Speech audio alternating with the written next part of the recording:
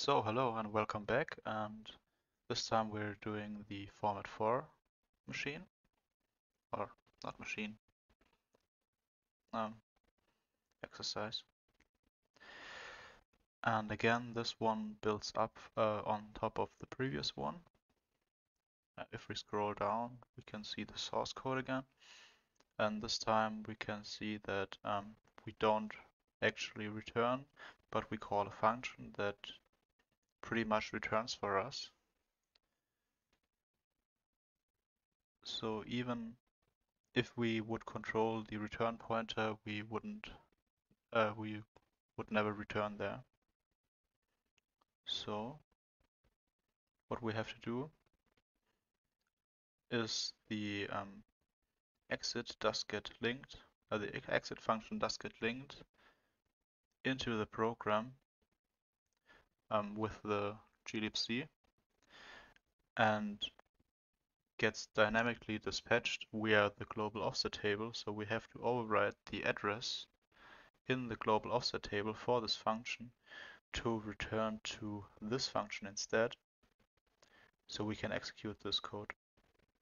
So yeah, so much to the theory. Let's get started. So first of all, let's navigate to the programs again. And what's the format for? Of course.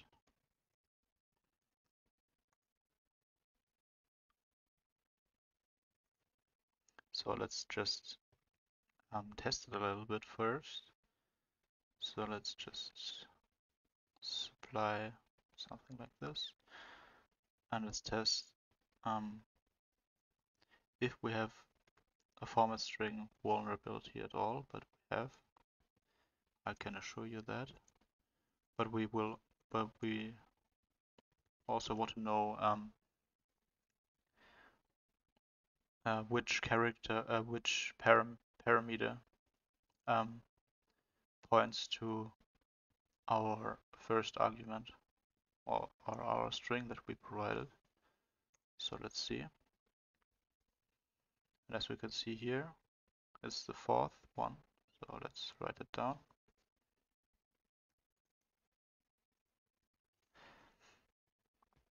And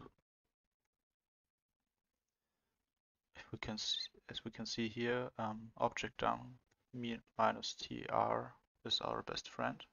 So let's do that.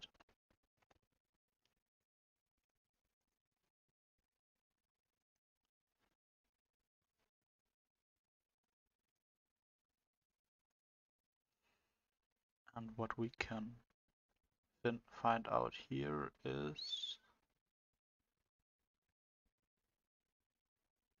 the address of hello. Let's see where that is.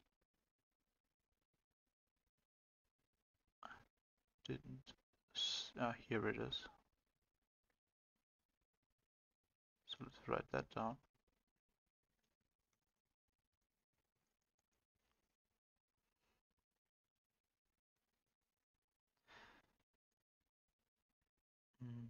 Anything else we need? I don't think so. So let's hop right into GDB.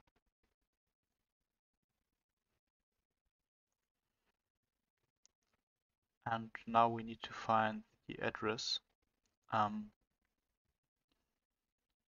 this function in the global offset table. So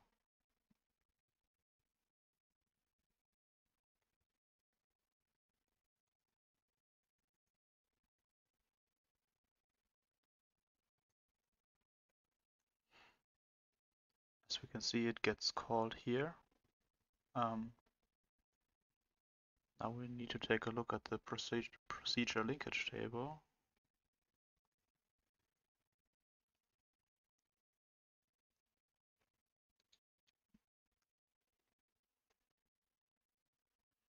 And we can see it tries to jump to this address here, right here. and that should be the global offset table, and it is. And as you can see, right now we didn't execute the program, but at default it expects the exit function at this address.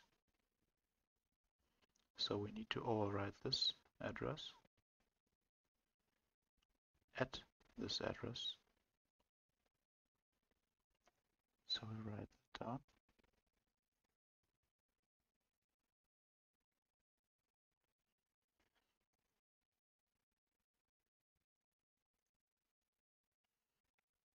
Okay, we did provide this already. Don't want to save it. So let's see. I think that should be already it with the information we need for now. So let's start writing our exploit.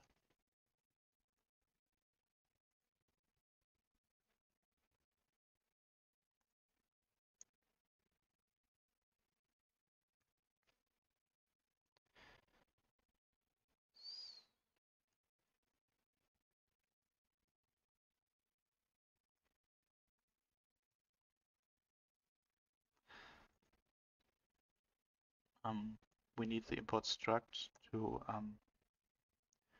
pack our addresses for us in reverse byte order, so we don't have to do that manually.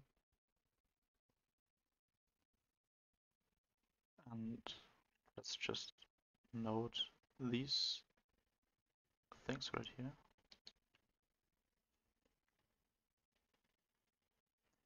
And let's see how we would construct our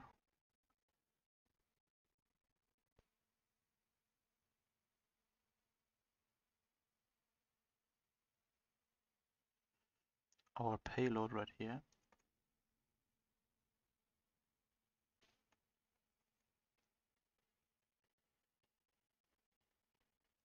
First of all, we need to, but actually that is a pretty large number, so let's do it as last time and split it up into 2 bytes, where this would be the lower 2 bytes, and here if we pair it with 0, this would be the larger 2 bytes.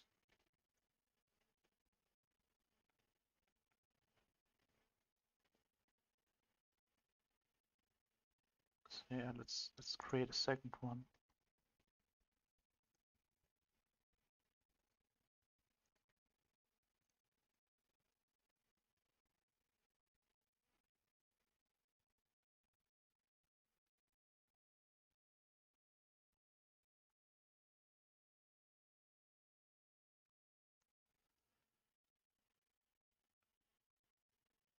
So that should be alright. I don't think that we need this actually, but let's see. It's definitely good to know. So let's just keep it in here even if we don't use it in the script.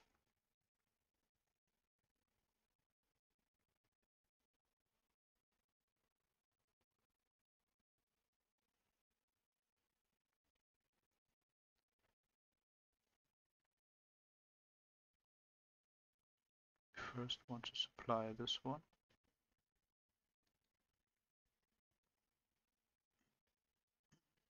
Excuse me. And then we want to supply the second one.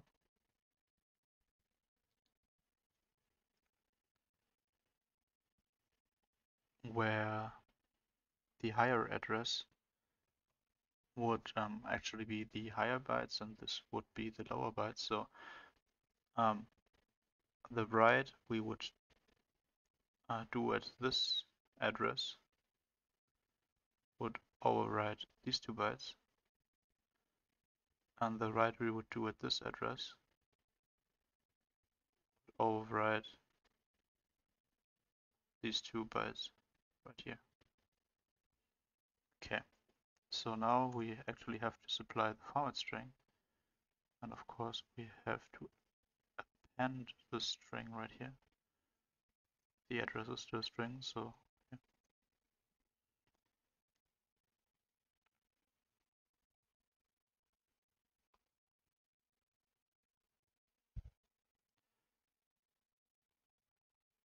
So yeah, let's just print something at first.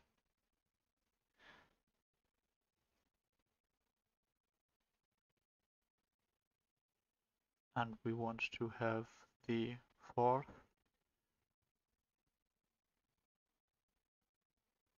parameter actually, and we want to write only 2 bytes.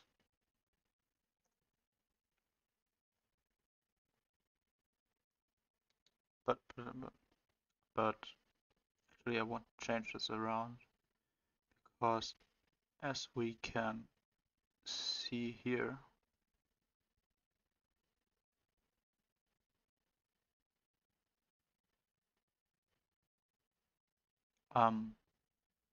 the first 2 bytes are smaller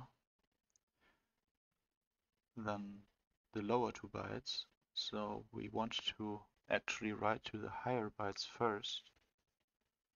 So that should do the trick there.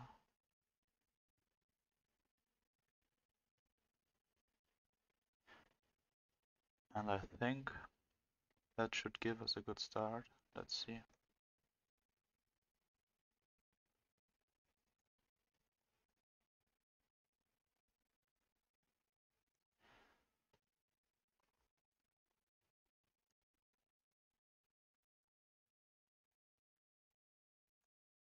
Let's actually just check if it even works. It looks like it. Excuse me. So let's get the higher bytes first. Let's calculate how many characters we have to print there, and then we do the same thing again and calculate how many bytes we need to print for the lower 2 bytes.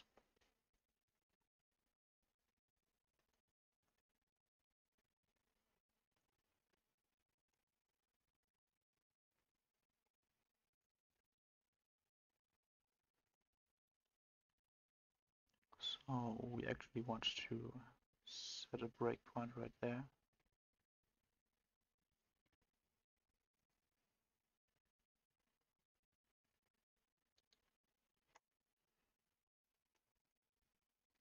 Now we would need to provide our input file.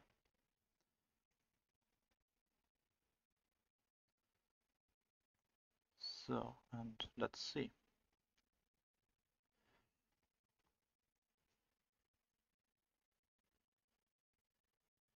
To take a look at the global offset table again.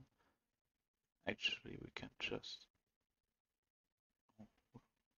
we don't need to find it again. We have noted it down already, so we can just take a look. And it looks like we have written a B in there. So our higher bytes should be this.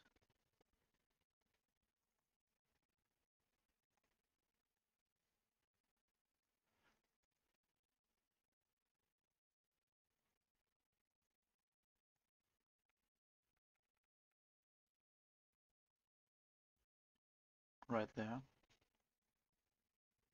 So let's calculate that.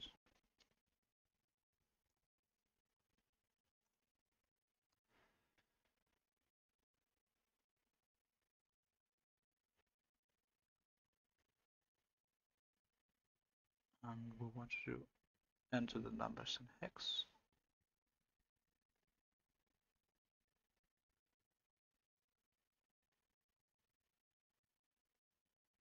And we want to have the result in decimal. Oh, great. Let's do it again.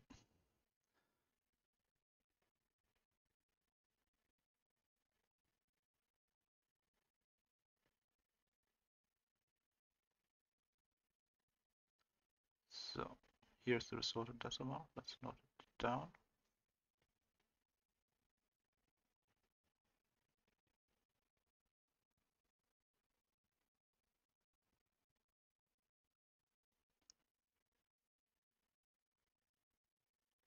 And let's enter it into our exploit.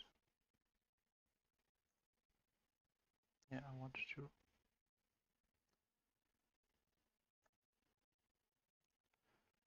So this should be our first number.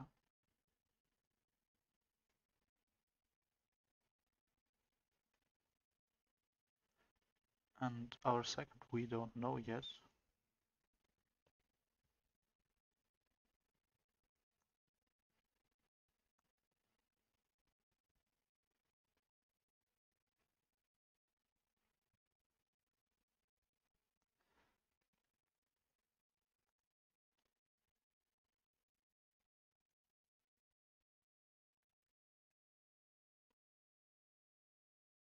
We want to break here again.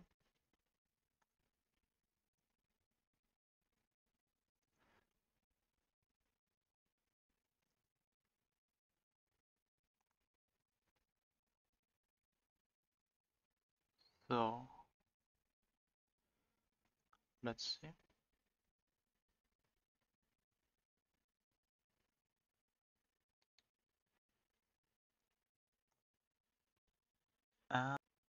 So yeah, I stopped the recording here for a second. I finally figured it out. And this is now the working exploit. Honestly, it was just a long time just trying it out and adjusting it a little bit here and there, so we hit it perfectly. But now, sorry,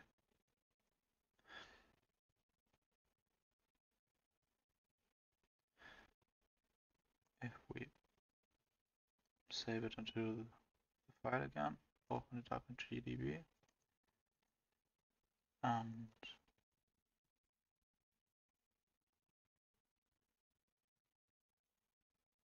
sorry, that's the wrong file.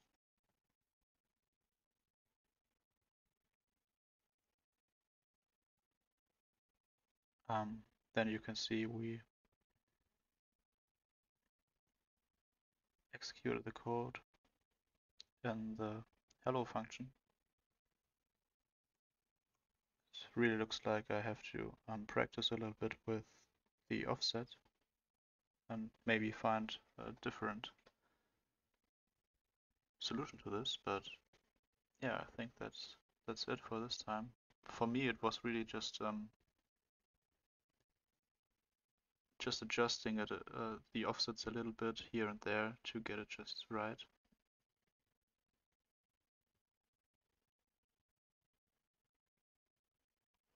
And that actually concludes it for our format strings. So yeah, see you next time then.